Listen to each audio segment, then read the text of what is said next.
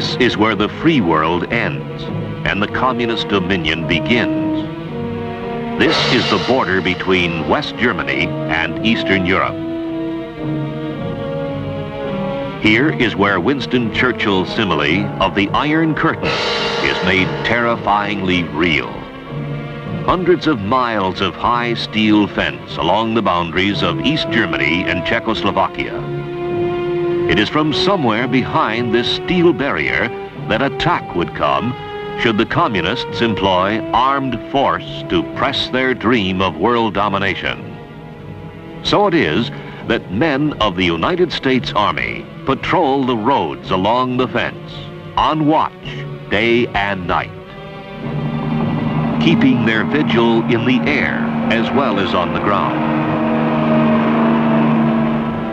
Reports flow back constantly to 2 United States cavalry regiments that are poised along the border of West Germany, ready to hurl themselves at the foe should invasion come, determined to slow his advance until the free world deploys its armed might. For this is the frontier of freedom.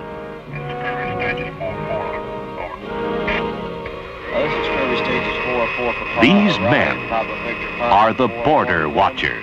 1 PS guard tower.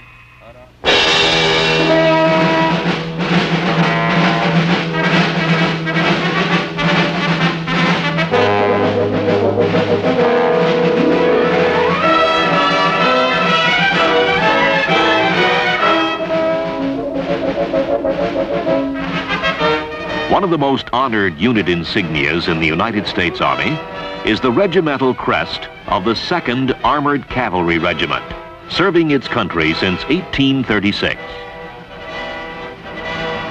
Today, its motto, toujours prêt, always ready, is more significant than ever, as the men who wear it carry their vigil into the skies. That is Czechoslovakia in the distance, occupied by armies of the Soviet Union, a totalitarian power that has used armed force to dominate its neighbors. It is lush countryside, a landscape painter's delight. Massive castles frown over sunny fields and dark forests. The red-tiled roofs of ancient towns gleam like illustrations from a medieval storybook. Rolling meadowlands, fertile soil for wheat and other crops, breathe a tranquil peace. Only the frontier fence mars the pastoral scene. It runs like an ugly scar, interminably across meadowland and valley. Ominous watchtowers link it at regular intervals.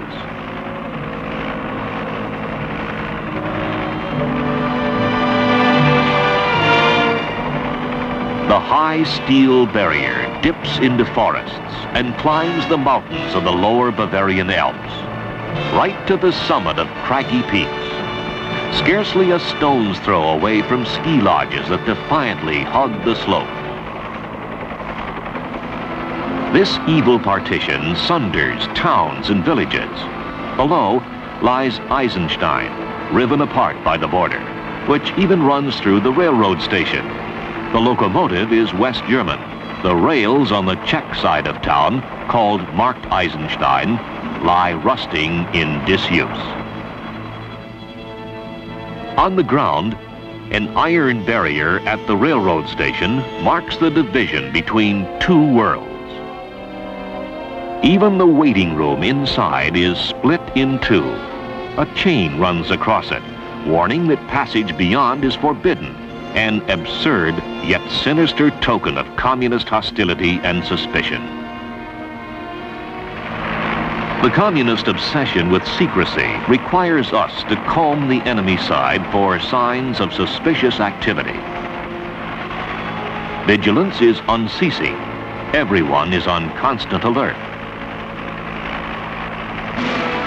The helicopter crew must check with base every 10 minutes. Any delay is a cause for alarm. The roving patrols are backed up by a series of fixed observation points. operated on a 24-hour, 7-day basis by troops of the 2nd Armored Cavalry Regiment. Atop the tower, trained eyes constantly scan enemy territory. 3 men walking northeast of Tower 2. Seem to be checking fence, carrying on the right shoulder 58 Popper automatic weapons. Still observing. The search is for anything out of the ordinary. Even slight changes in familiar scenes can be significant. Traffic on a road seldom used, a new building, a fresh clearing. An increase in personnel at a check watchtower. Whatever the activity reported by the observer, the sergeant in charge immediately phones it back to higher headquarters. Quebec 709451. 3 men. A photographic record of the activity is also made to be relayed back to base for study. When Greenfield. The hundreds of miles of check border the 2nd Armored Cav must patrol, its remoteness from regimental headquarters, has required the establishment of semi-permanent base camps like this one, Camp Gates. Line troops of the regiment rotate monthly duty assignments here, sending out mounted patrols and the men who man the outposts. It is at the base camp that each jeep patrol is carefully debriefed. Sergeant Farber, on your patrol last night, did you or any member of your patrol enter into Czechoslovakia? No, sir. Did you have any use for your weapons? No, sir. Did you fire them? No, sir. Did you at any time, you or your men, enter into the 50-meter zone? Yes, sir. Point out on the map exactly where. We entered the 50-meter zone at this location, and this location here. Were any of these points outside of your normal patrol route? No, sir. Then would you go into more detail on those personnel carriers which you spotted last night? Yes, sir. There were 13 personnel carriers, AT-64s at this location, loading on flat cars. There was approximately 30 men with them. About a platoon, then? Yes, sir. Could you tell whether or not they were Czech or Russian carriers? It was difficult to tell, sir, but I'm pretty sure they was Czechoslovakian. Very good. Thank you, Sergeant. Yes, sir.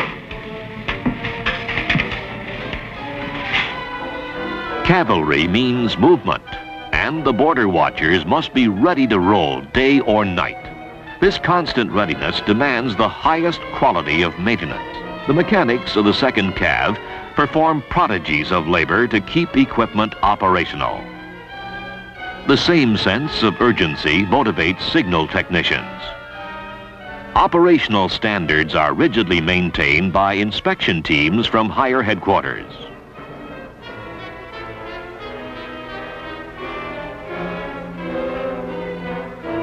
CMMI stands for Command, Maintenance, and Management Inspection. These experts seek one simple but vital goal: 100% operational readiness. Men, as well as equipment, must be kept in a high state of readiness. Repeated practice alerts, called without warning, train the troopers to move out fast, but in perfect order, without getting in one another's way. While this mechanized infantry squad enters its armored personnel carrier, tank crews mount their M60A1 tanks. The main gun is unlocked. Tube and turret action are checked. The tank commander secures the radio antenna, while the powerful diesel engine warms up. The steel giant stirs into motion. The convoy is rolling. The alert usually develops into a field training exercise in which combat elements take up defensive positions or engage in tactical maneuvers. Frequently, the maneuvers are large-scale, testing the operational readiness of major cavalry units such as squadrons. These operational readiness tests, ORTs, are carried out under simulated battlefield conditions. Attack and counterattack are executed with the aggressiveness and verve that are typically cavalry in style.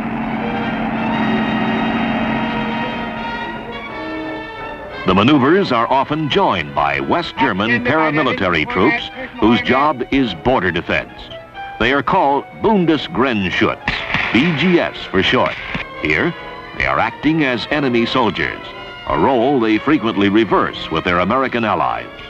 Although live ammunition is not used, the mock skirmish is fought in deadly earnest. More than skill in skirmishing is at stake.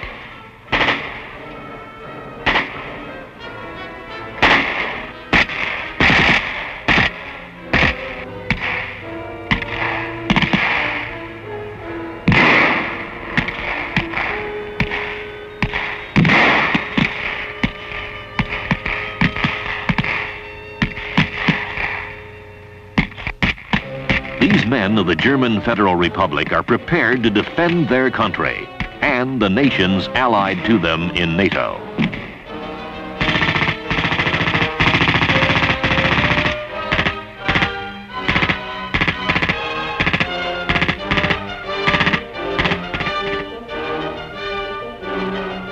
The performance of American troops is evaluated by umpires who roam the maneuver area.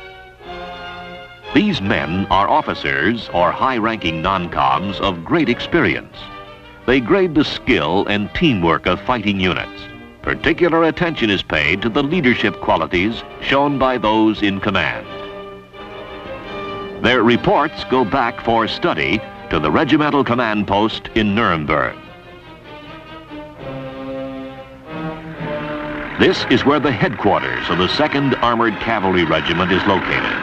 It is in a former SS Kaserne in which Der Fuhrer himself lived when he came to this ancient city to address Nazi party rallies. The famous stadium where the rallies were held stands empty nearby. Once it rang with marching boots as 100,000 stormtroopers crowded its vast area. From this podium, Hitler exhorted his followers and received their frenzied adulation.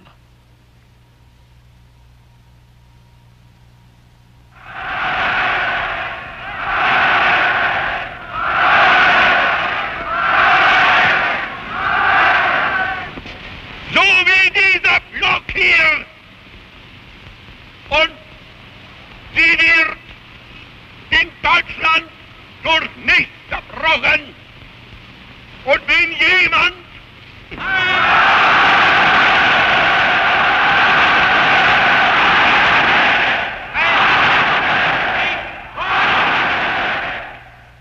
in disuse since the Nazi downfall, the stadium today is a bleak expanse of quiet desolation, a grim reminder of how fleeting are dreams of martial glory and world conquest.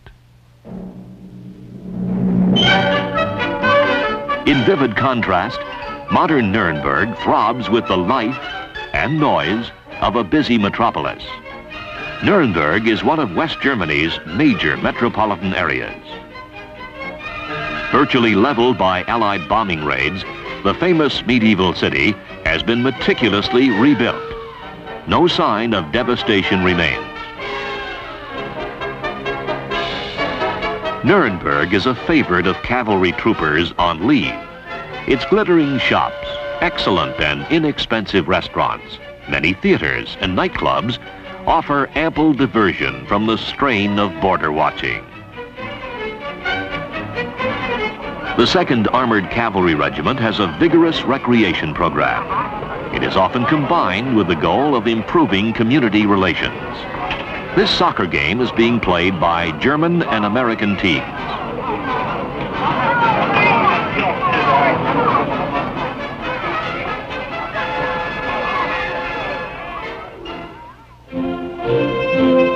Sharing the border watch with the 2nd Cav is the 14th Armored Cavalry Regiment.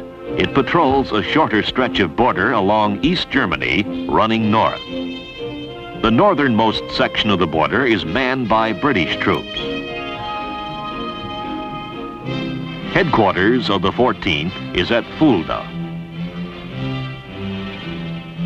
Since its squadrons are located close to the border, no advanced base camps are required. Border watch activity is carried out much like the 2nd Armored Cavalry Regiment. There are a series of fixed observation posts manned by troopers on 24-hour shifts. Here, too, the watch reports any and all activity on the East German side, no matter how routine or slight. There is an added stimulus to observation. This area of Germany is known as the Fulda Gap. Peaceful in appearance, it is an historical invasion route from the east. So the border watchers keep their powder dry and their weapons ready to use if need be. Flying cavalrymen make daily border sweeps. They are grounded only when inclement weather limits aerial observation. The main task of watching the enemy side falls on the mobile ground patrols. Their visibility is least impaired by bad weather. Communist border guards scrutinize us with equal intensity. The East Germans seem to make themselves more visible than the Czechs. Note that the fence that runs here is a double one. The East Germans are diligent in keeping them in good repair.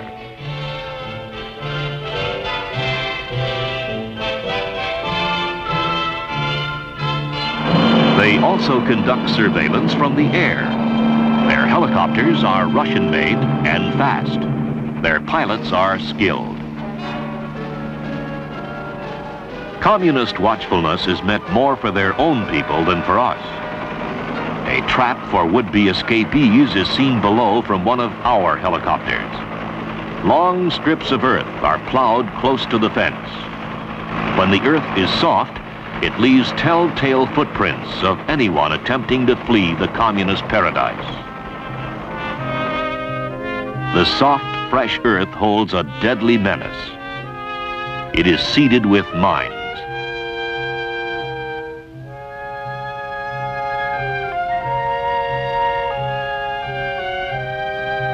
The warning sign is ours. Concrete bunkers crop up at intervals. They are sited so as to command a wide field of fire along the fence. The striped border markers bring a slight touch of color relief to the grim scene. Stones painted yellow also serve to mark the boundary line. One of the grotesque results of the division between East and West Germany is this house that straddles the boundary line. Its occupants abandon the part on East German territory and live only on the West German side. There are a few authorized openings in the East German barrier. This is a legal crossing, a customs station through which flows a meager amount of traffic from the two Germanies. The men crossing to check the automobile are West German. One is a Zollner, a customs official. The other is a member of the German border troops, the BGS. Guten Tag, wie geht's? Danke. Gut. I'm Taylor. This is Lieutenant Shin from Hunter BGS. I'm Taylor from Fulda. Angenehm. The West Germans patrol their border jointly with the U.S. cavalrymen. They make contact frequently to exchange information. 109 over to Theobaldstoff and then to 107 where we're presently located. Good. I have been from here to Havels, to Newswartz, to Gunther's, and then to here. An American sergeant is doing the interpreting. Streifen den Seehard gefahren. Auf der Berg von diesen Ecke über Habe, die Nordschwarz und Gunther's bis hier am Anhausen, wo wir sind jetzt. Ne? Ja, danke. Wir haben bis jetzt diese Beobachtungen gemacht, die ich Ihnen hier... Guten Tag, ich glaube, wir kennen uns noch nicht. Ich bin Feldwebel Stoff. Seit wann sind Sie hier? Guten Tag, ich glaube, wir kennen uns noch nicht. The 14th Armored Cavalry Regiment has been promoting German language classes among its troops with great success. How about my Bundesgrenzschutz?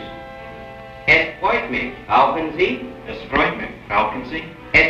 3 weeks of classroom courses teach basic conversational German. It is supplemented by a special vocabulary of military and border watching terms. In the 4th week, Americans and Germans go on joint patrols.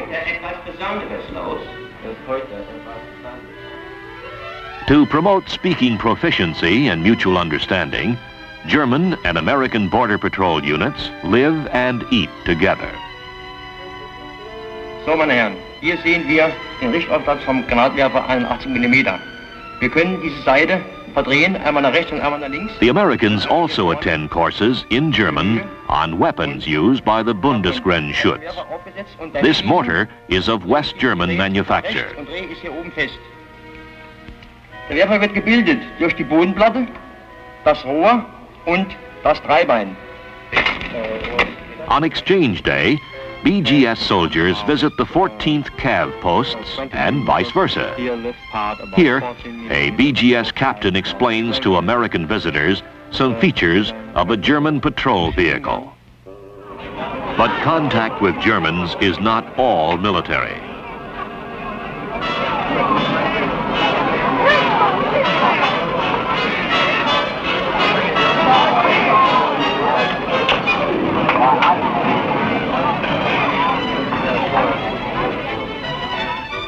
Social relationships are encouraged by both forces.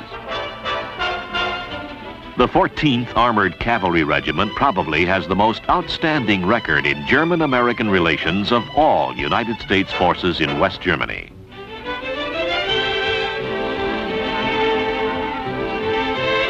This sustained effort to cultivate friendship reaches deep into German civilian life.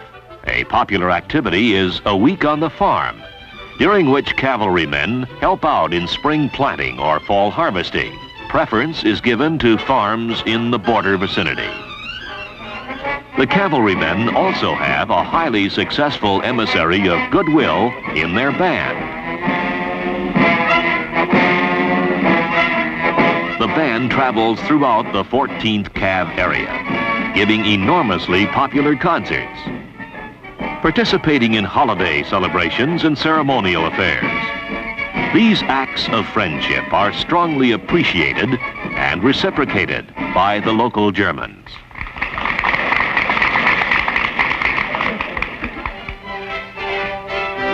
No city in West Germany is more hospitable to American soldiers than is Fulda, regimental headquarters of the 14th. Fulda is also one of the most attractive. Its municipal castle was once the home of Fulda's great prince bishops. It is considered to be, along with St. Paul's Gate and the Organerie, among the finest examples of German Baroque architecture. The magnificent St. Boniface Cathedral is an international shrine, since it houses the bones of St. Boniface. In stark contrast is this modernistic church. Parts of Fulda have a decidedly modern look. This is University Square, named after its centuries-old center of higher learning. The charm of Fulda and the friendliness of its citizens, that's the Lord Mayor addressing his people, is cherished by the 14th Cavalrymen. The bond is strengthened by a common awareness that the hostile border lies close by. That is why the 14th is in constant combat training. Like its sister regiment, the 2nd Cav, the 14th has a dual mission in Germany: to patrol the border and to carry out a delaying action should the enemy pour his massive strength across the border. The modern U.S. Cavalry Regiment is formidably equipped for this purpose. This impressive array of tanks and armored vehicles belong to just one line platoon. Each platoon is backed up by the additional firepower of a squadron tank troop. and the heavy guns of a self-propelled 155mm howitzer battery. Helicopters add an aerial dimension to its ground reconnaissance capabilities. Training in an armored cavalry regiment is rigorous. Tank men must pass an annual tank crew qualification course. Their effectiveness in simulated combat situations is carefully judged.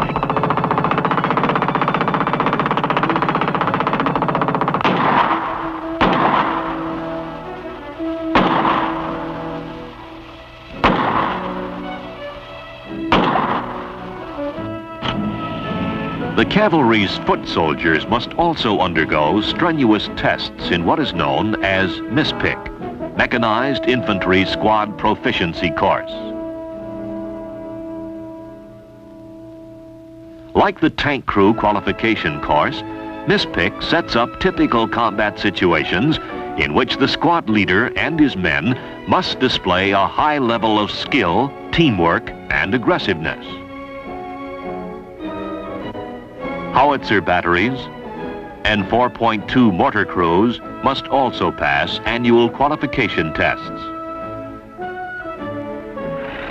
It is all a far, far cry from the horse and saber days. The cavalry steeds are of iron now, and have even taken wing, like Pegasus. The thunder of horses' hooves has given way to the clank of treads and the beat of rotor blades. But the spirit of the past still rides with the 2nd and 14th Armored Cavalry Regiments. The cavalryman's traditional dash and boldness, his fierce pride in the battle history of his regiment, burn as strong as ever. The 2nd Cav, which fought valiantly in almost all of America's historic wars. The Mexican, the Civil, the Spanish-American, World War I and World War II. The 14th Cav, which fought the Philippine Moros 2 generations ago and won imperishable fame in World War II in the breakout at San Lo, the Battle of the Bulge, and the capture of the Remagen Bridge. Yes, the cavalry traditions of honor, valor, dedication are very much alive today. Here, on the West German border, there is no questioning as to why men are prepared to fight. The issue is clear. Freedom is at stake. And these 2 great cavalry regiments, the Border Watchers, will, if need be, fight to preserve it.